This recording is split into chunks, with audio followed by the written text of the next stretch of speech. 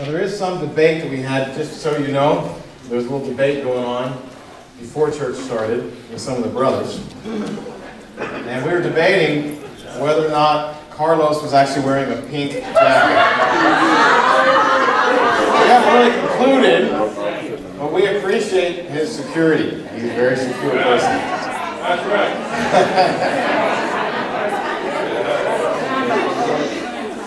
Look at that. Come on, there you go with this. Pretty awesome. Just a couple things from an announcement that we kind of said already, but you know, normally we do a toy drive every year. And actually the couple organizations we worked with last year basically said they're not doing a toy drive. And so this kind of helps us even in the sense of let's focus more with what Aramis already has set up. So as a family group, we pick a child and we can bring it on December 18th. But like I said, we are working with two organizations and they're doing something completely different this year, and so that's why we're not. So if you were wondering why aren't we doing a toy drive, that's the reason. Everybody got that? You know, and obviously those things change from year to year, and so that's one of the things. Okay, the other thing is, this is kind of more of a legal thing, just so everybody knows. If you changed your email address in this past year, and please get an updated email address either to your family group leader or to Lincoln, because every year by law we need to give you the contribution receipts. And so we're doing that via email. Everybody got that? And because sometimes, you know, when emails you change and everything starts bouncing and you wonder why you weren't included. And so there you go. Does everybody understand? Yeah. Okay. And then next Sunday, Eric Richardson, he's actually going to be preaching the Word. And so I want you guys to really encourage him, support him. I'm here, and it's not like I'm on vacation or anything. It's just an opportunity. Eric and I have been talking about it, so it'll be something we can do. So amen? Okay, now last Sunday, Julius preached on, you guys remember? No, so long ago. It's like, oh my gosh. Hate the sin. And so I thought I'd preach on hate the sin part. Actually not, I'm not going to preach on that. So, although this will be something along these lines, you will need your Bible. And we're supposed to bring it anyways. But for those who are more modern, you have it on your phone or your tablet. Okay, like Julius. So let's see. What we're going to be talking about this morning is the Holy Spirit. The Holy Spirit. And, you know, the Holy Spirit is something that we can't be afraid to talk about. We believe in the Holy Spirit, amen? Amen. And we're going to get into some of those things. But I think there's a lot of confusion about the Holy Spirit. And, you know, or even reactions. Because you may go something like, Io sono un pastore per la Chiesa di Cristo. Okay, but that is, you say I was speaking in tongues, but I was speaking in another language, yes. And that's really what tongues was. But there's confusion. And it had a purpose and a meaning. And so we have these experiences, but sometimes we equate them to the Holy Spirit, but maybe not. You know, people have said things in the name of the Holy Spirit, like a mass murderer. The Spirit told me to go take these people out. Literally, they quoted it. In the name of God, the Spirit told me. So I'm not saying that the Spirit doesn't tell you something. But I want us to get into our Bibles. You guys are ready? All right? All right, so let's go. We'll start in Acts chapter 2.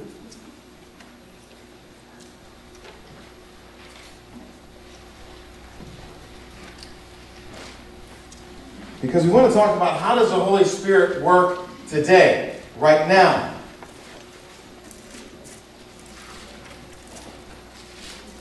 Okay, and this is where they were becoming Christians, verse 36. It says, therefore let all Israel be assured of this, God has made this Jesus whom you crucified both Lord and Christ.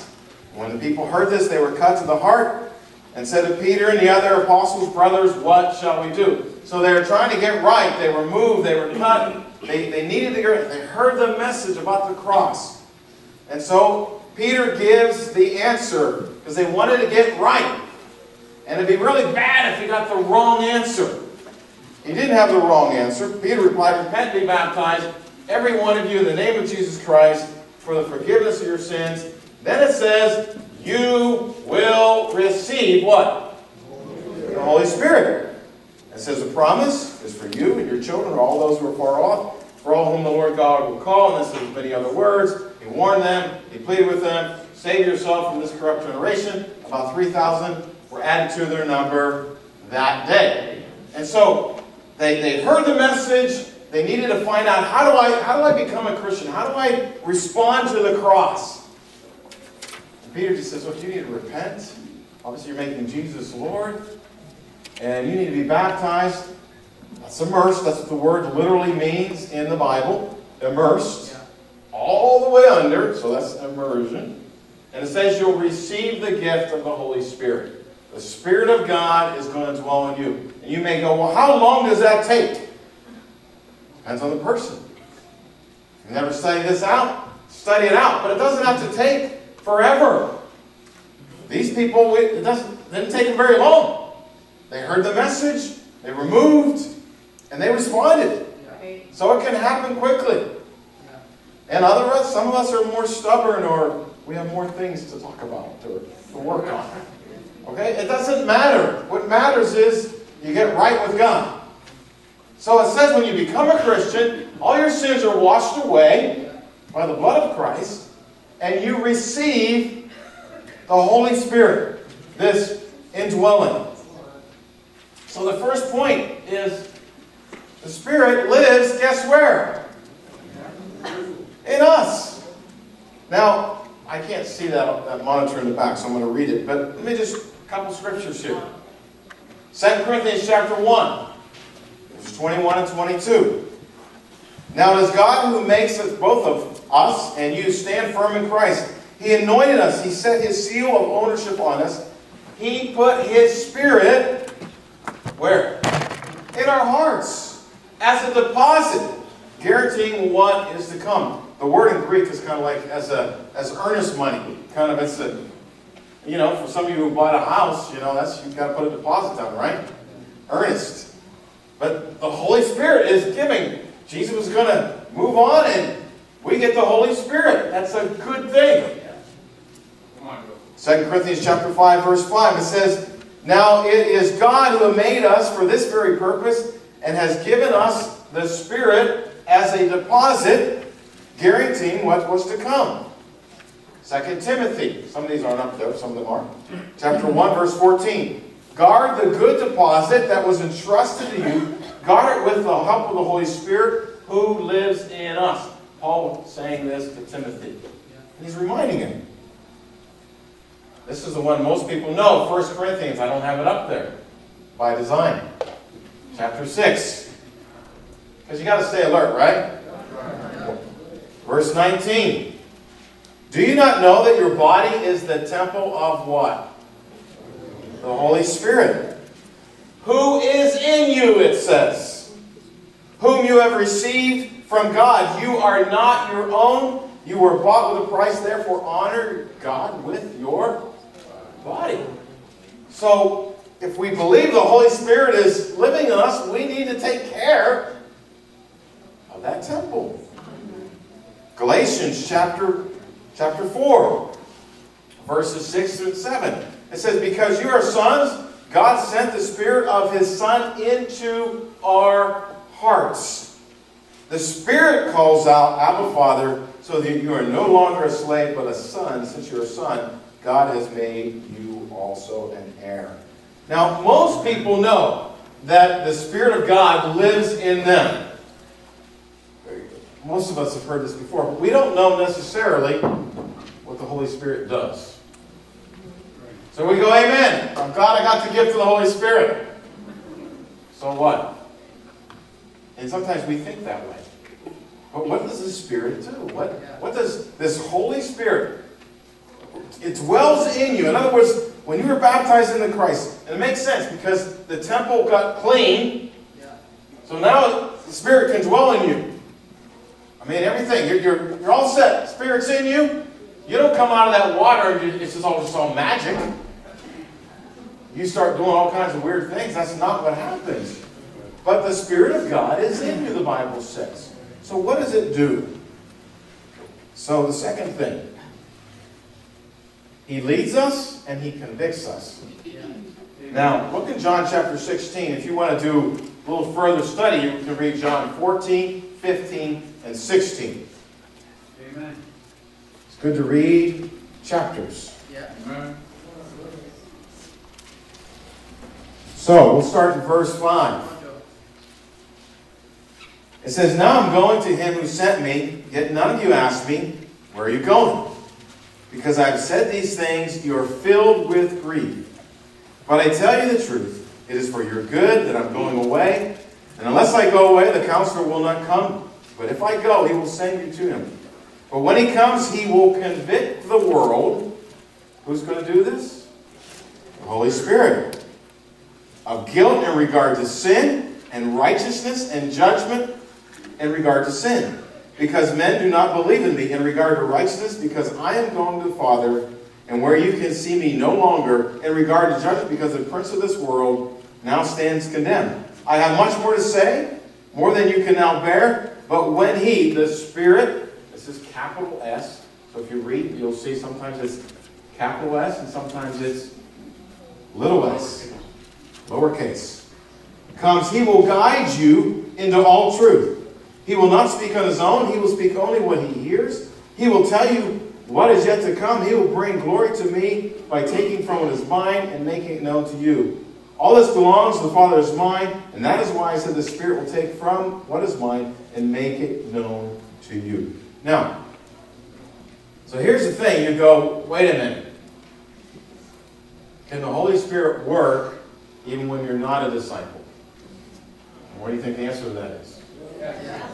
Absolutely. Yeah. Absolutely. Because the Holy Spirit works through the Word, and it can cut you to the heart. Right.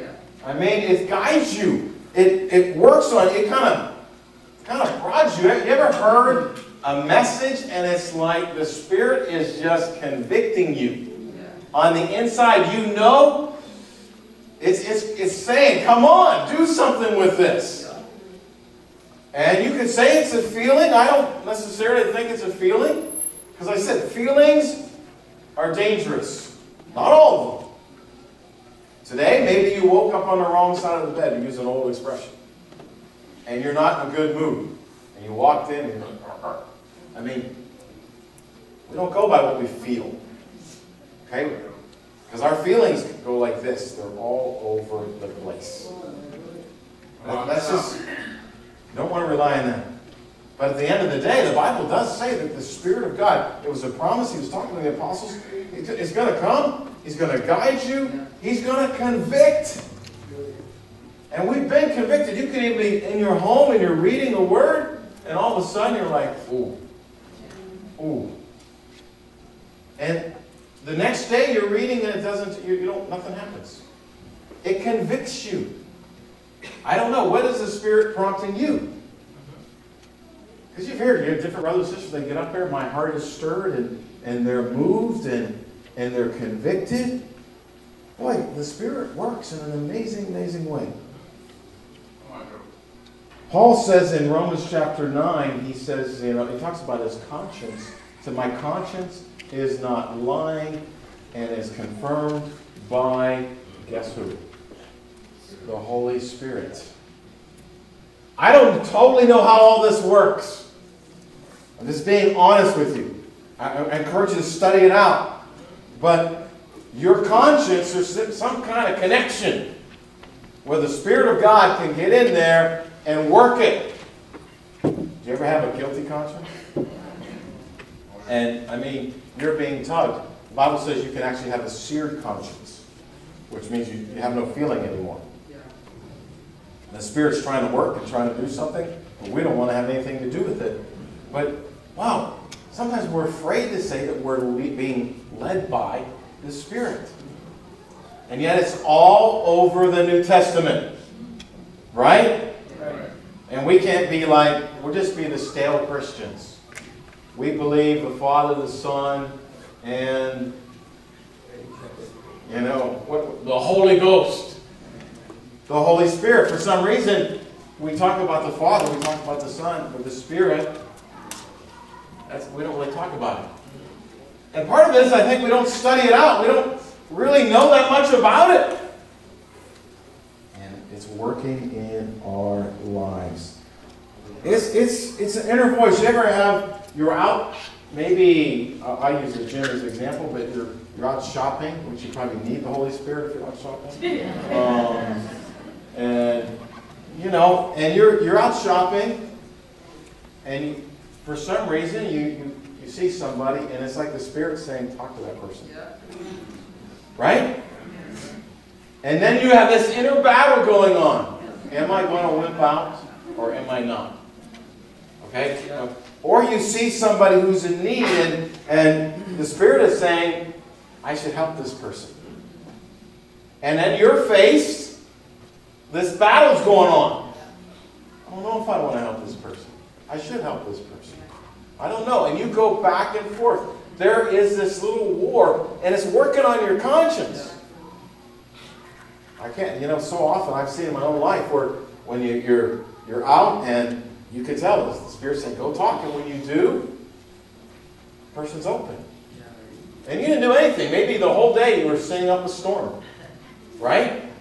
It's not really about you. The Spirit is working, and we can't be ashamed of it is the point. They weren't ashamed. And yet sometimes I think we are. So the point that I want to focus on the most is this last one.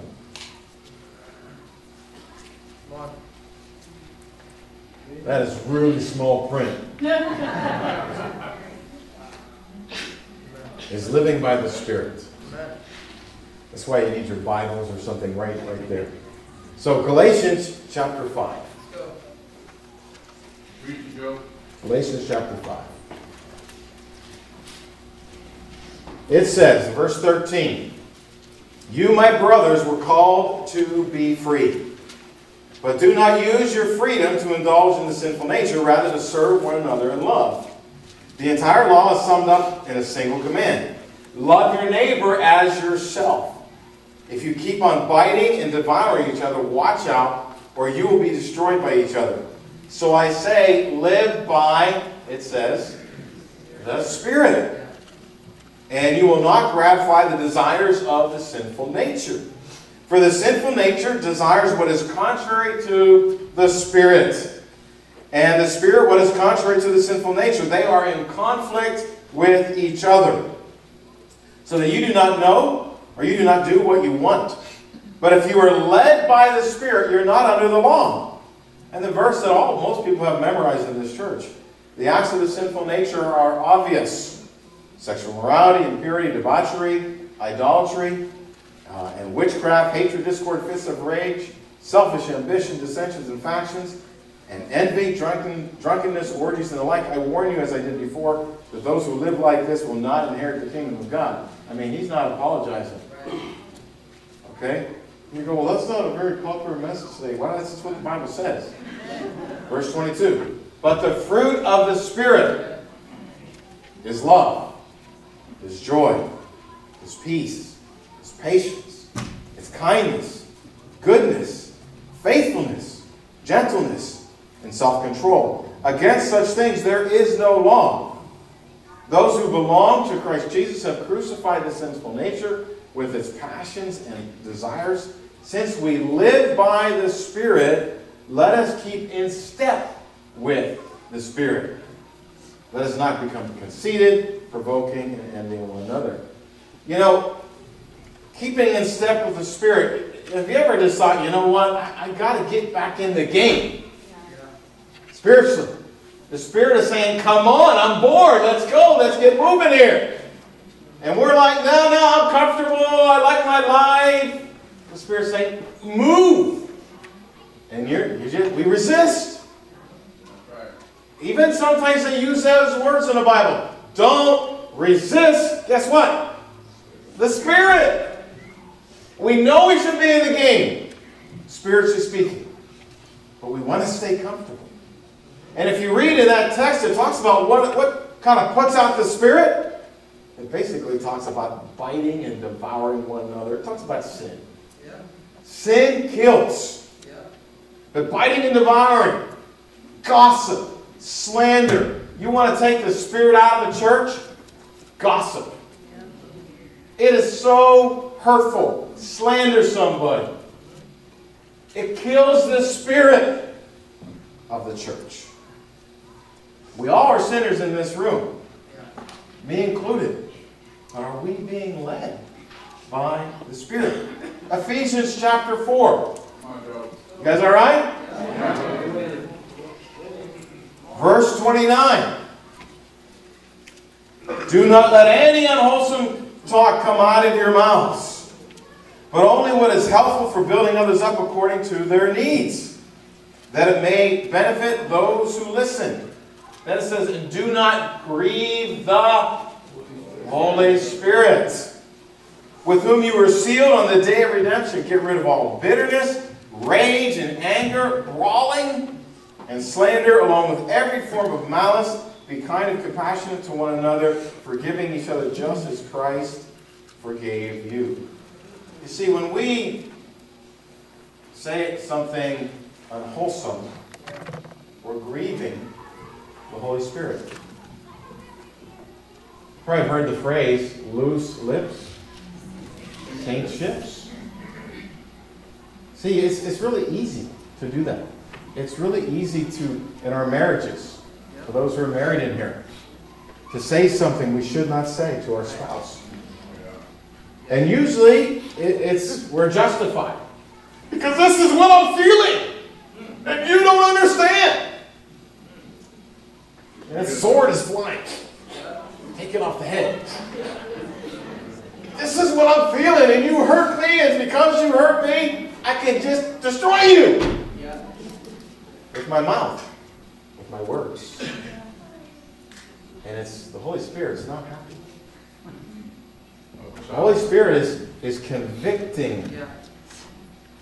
Are we following the Spirit, or are we following our sinful nature? Ephesians chapter 5.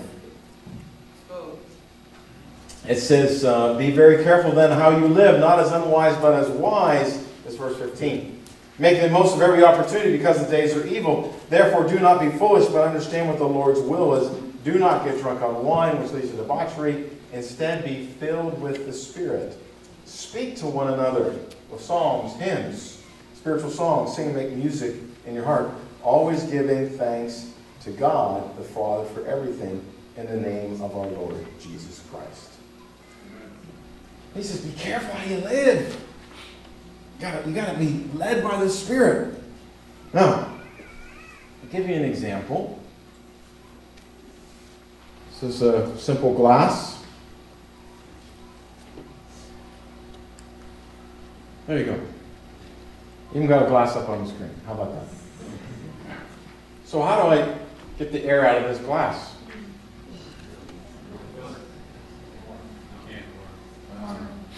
How do I suck the air out of it? Some water. And then break it. You know, the only way we're going to deal with that is you guys know, you just fill it on up with water, and there's no longer. So here you go. Salute. Okay. You fill it up. Amen. Too often, we as disciples, we try to suck the sin out of our lives. We focus, I'm not going to sin, I'm not going to sin, I'm not going to sin. And what do?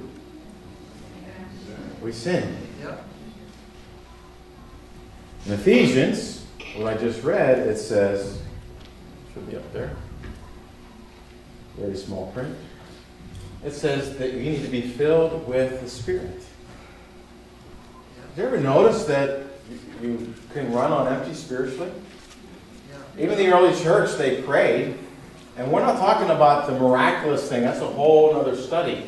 But even in Acts 4 and Acts 5, it talked about they prayed and they were filled, as the Bible says, with the Holy Spirit.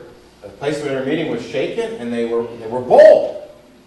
You sometimes you don't want to share your faith. What do you need? You need boldness. So you call upon God. God, help me. Be filled. If the Spirit of God is full in us and in us, which I believe He is, if we focus more on living by the Spirit versus not sinning, God seems to be very aware of our sin. Yeah. He seems to know exactly what it's all about. And so somehow we play this juggling match, and He's saying, no, you need to focus in on the Spirit and be led by the Spirit. And it's not this weird thing. It's being spiritual. I've ever heard somebody just say, hey, that person's a really spiritual person. I've also heard somebody say that person's really worldly. Why? It's their mindset. It's the way they think. It's the way they feel. In 1 Thessalonians chapter 5, verse 19, it says, do not put out the Spirit's fire. And the word there is to extinguish, or don't quench the Spirit. To put it out. We can put out the Spirit's fire. We can we just want to douse it down. We just, because it's wanting to do something. It's wanting us to get moving spiritually. No, I got to turn it off. Because we know where that goes. Are we following the Spirit's lead? In Romans chapter 5, and this is a little more lengthy. Come on, Joe. Romans chapter 5. I'm sorry, chapter 8. Yeah, let's go. Well, this last one, and we're going to wrap it up with this one in Romans chapter 8. But as we go through it, look at it. Look at what it's saying.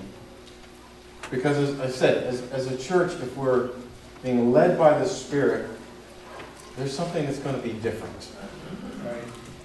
You know, Galatians chapter 6 says, the one who sows to please his sinful nature, from that nature will reap destruction. The one who sows to please the Spirit, from the Spirit will reap eternal life. We got to sow the Spirit. We got to focus in on the Spirit. Now, in Romans chapter 8, verse 5, and follow through. Follow me with this. It says, those who live according to the sinful nature have their minds set on what that nature desires. But those who live according to the Spirit have their minds set on what? What does it say? Spirit desires. And it's not talking some miraculous gift. This was everybody. The mind of the sinful man is death, but the mind controlled by the Spirit is life and peace. The sinful mind is hostile to God. So, you probably, if you look at your Christian life in the totality, there's probably been times where you've been in a bad space, where the mind is no longer set on the Spirit, it's set on, I want to sin. I want to do what I want to do. You hear me say that all the time. But it's selfishness, in other words. And we get in this place where we just don't want to be bothered. We draw a line with God. Here's the boundary. I got to have my boundaries. A lot of books on that, so I'm going to... And really that boundary is the boundary of comfortability. It's kind of masked. And the Spirit's saying, no! And we wonder why we don't have the peace. You see, there's something there. Then it says, it does not submit to God's law, nor can it do so. Those controlled by the sinful nature cannot please God. You, however, are controlled not by the sinful nature, but by the Spirit. And if the Spirit of God lives in you, which was first point, and if anyone does not have the Spirit of Christ, he does not belong to Christ. Wow. So should we want the Spirit of Christ living in us? Hello? Okay. But if Christ is in you, your body is dead because of sin, yet your spirit is alive because of righteousness. And if the Spirit of Him who raised Jesus from the dead is living in you, He raised Christ from the dead will also give life to your mortal bodies through His Spirit who lives where? In you, it says. Therefore, brothers, we have an obligation. But it's not to the sinful nature to live according to it. But if you live according to the sinful nature, you will die. But if by the Spirit you put to death the misdeeds of the body, you will live. Because those who are led by the Spirit of God are sons of God. Amen. For you did not receive a spirit that makes you a slave again to fear, but you received, Acts chapter 2, you received the Spirit of sonship, and for by Him we cry, Abba, Father. And the Spirit Himself testifies with our spirit, little s, small s, that we are God's children. Now if we are children, then we are heirs, heirs of God, and co-heirs with Christ, if indeed we share in sufferings, in order that we may also share in His glory. Now, you could go down, we could read the whole thing, but I don't have time, but just a couple things with it. Verse 22. It says, we know the whole creation has been groaning as in the pains of childbirth, right up to the present time. Not only so, but ourselves, by the first fruits of the Spirit, groan inwardly, as we eagerly await our adoption of sons, the redemption of our bodies. For in this hope we are saved. But hope that is seen is no hope at all, for who hopes it already has? But if we hope for what we do not have yet, we wait for it patiently. In the same way, the Spirit helps us in our weakness. It doesn't say it takes away your weakness.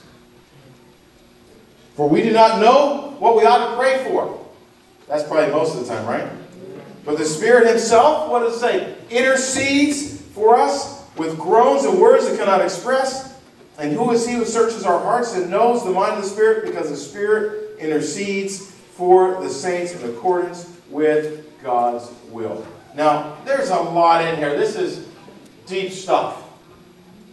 I mean, this whole chapter. And my thing to all of us this morning is, are we being led by the Spirit? And it says here, you're praying, you don't even know what to pray, but the Spirit intercedes. Right. Now, God knows, this whole chapter goes back and forth, that you and I still have a sinful nature. He's not saying you don't have it. But He's saying, what is your mindset about it? If you're focused on sin, guess what we'll do? We'll sin more. I mean, it's the problem. But if it's focused on God, His Spirit, you will sin less eventually. And God's going to intercede, and the Spirit groans for you. He's taking care of your weaknesses. God already paid the price. And the Bible says we should be living as though we are free. And where the Spirit of the Lord is, Bible says, there is peace. So how peaceful are you today? Are you at peace? Amen. We're so accused sometimes. Right? That's right. We get accused, and most of it is self-inflicted. It's not just Joe's sermon. Okay?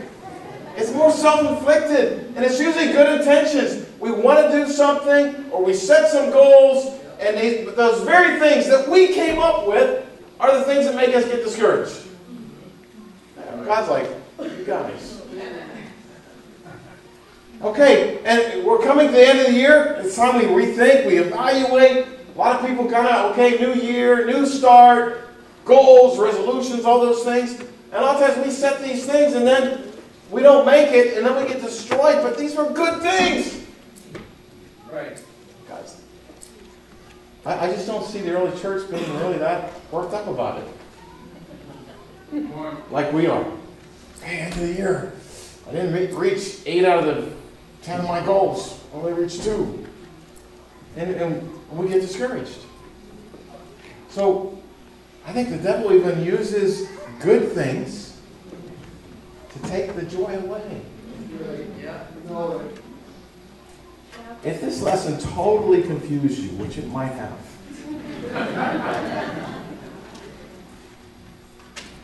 I do think we need more lessons on the Holy Spirit. Look how often it's referred to in the New Testament. Now, it's referred to in the Old Testament very, very differently. And the Spirit still existed and has always existed. But it says, let's keep in step with the Spirit. Let's not put out the Spirit's fire. Singing, there's something about the Spirit with singing. Have you noticed that? Yeah. Even in the context, it's right around singing. There are some of you who are more in touch with the Spirit, I believe. I like being around those kind of people because that helps my soul. Because they're just a little more in the Spirit. You know, you don't want to be around the person that's just all upset and grumpy and nothing makes them happy, and you know. But at the same time, somebody with songs, it talks about, wow, there's something about it. People who sing, who express themselves more, who praise God, they're free, aren't they? That's true. If you sit here, I ain't gonna sing. I ain't gonna sing. That's really helpful. I mean, and you can tell we're kind of blocking the Spirit. Yeah. That's right. And so the Bible says this, are you going to live by the Spirit? That's the point of today. It's really one point, not all those 3 points. But really, are you going to live by the Spirit? And am I going to live by the Spirit? And it comes down to this. It says it's a mindset. Yeah. Your mind is either set on it, or your mind is set on the sinful nature. That's as simple as I can make it. So what is your mindset this morning?